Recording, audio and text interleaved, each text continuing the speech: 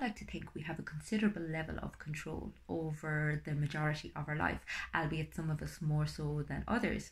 And yet, the reality is oftentimes this compulsion to try to control external circumstances, our external environment, and other people comes from a place of fear and an inability to tolerate and to regulate your emotional experience. Because when we feel distress on the inside, when we are unable to cope with our emotional reactions, then naturally enough we have to find some way to soothe ourselves, and we develop unhealthy and dysfunctional mechanisms to do so. And one of these is trying to control other people, trying to control all eventualities. And unfortunately, this tends to exacerbate our anxiety levels, because ultimately nothing out there is under our control. I mean, we can't control what other people think or what they do.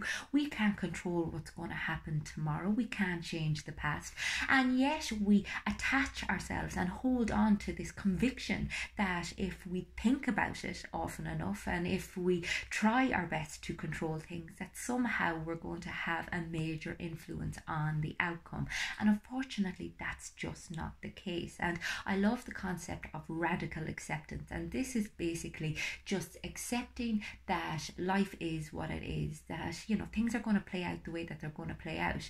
And the more you try to control things, the more you feel completely dysregulated and distressed. Whereas when you focus on what it is that you can influence, which is your internal experience and your resulting actions, then you're less likely to feel anxious and you're more likely to feel autonomous. And what this requires you to do is basically learn how to identify, how to tolerate, and how to regulate your emotional experience, but also how to challenge some of your stories, your constructs, your self-limiting beliefs and narratives that we all have going on an ongoing basis, and that oftentimes we assume to be fact. We assume that they are our reality, and yet they're often the consequence of our conditioning and our past experiences. So it's about really getting to grips with the internal world, as opposed to trying to look at all of the external stuff as a way of avoiding dealing with whatever it is that you're experiencing. And the more you get to do this, the more autonomous you're going to feel, the more you're going to feel like you have a sense of agency in your own life. Because when you start identifying your true authentic experience, you can then start to identify the values that you want to live your life by. You can then establish beliefs that serve you and that serve others. Because oftentimes the beliefs that we hold about the world and about ourselves are very harmful and very punitive, particularly if we have experienced any sort of significant trauma or neglect in our past. We internalize this idea of the world as being a very cruel, untrustworthy place, and consequently we see ourselves as inadequate, we see ourselves as unlovable, we may have massive insecurities and very low levels of self-worth.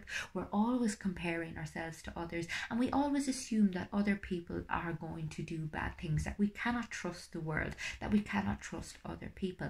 And this is a really scary world to be living in, but it's about recognizing that so much of this world is a construct based on your previous experience. And yes, bad things are going to happen, and yes, you're going to meet people that are going to hurt you. However, the more you regulate yourself, the more you work on developing self-worth, the more you work on your self-acceptance and self-awareness, the less likely you are to be completely suffocated by the actions of others, because you will be too focused on acting in alignment with your values and in assessing what you need in any given situation and in finding ways to serve others. Because ultimately, when we're in a place of fear, which is where most of us live our lives, we are always thinking about ourselves. We're very egocentric. We're always looking at circumstances and other people's actions and reflecting on how they impact on us, as opposed to seeing ourselves as whole, seeing ourselves in all our good, bad sides,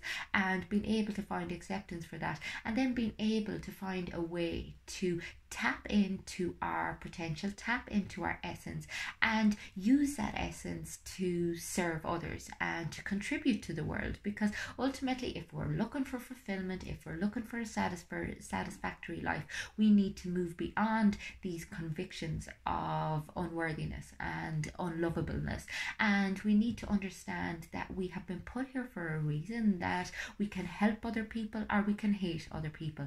Every single moment we have a choice. And again, I always talk to people about the importance of taking things one step at a time, one breath at a time, one decision at a time. As I said, we tend to want to solve our lives in totality, as opposed to just acknowledging that the self-awareness journey, the acknowledgement of your internal experience, is a skill that takes time. You cannot fast forward this experience. It's about just learning a little bit more about yourself each and every day, so that you're not as reactive, so that you're more able to slow down your responses and act according to the person that you want to be. Act lovingly, act in a way that's compassionate and understanding, and that contributes to the greater good.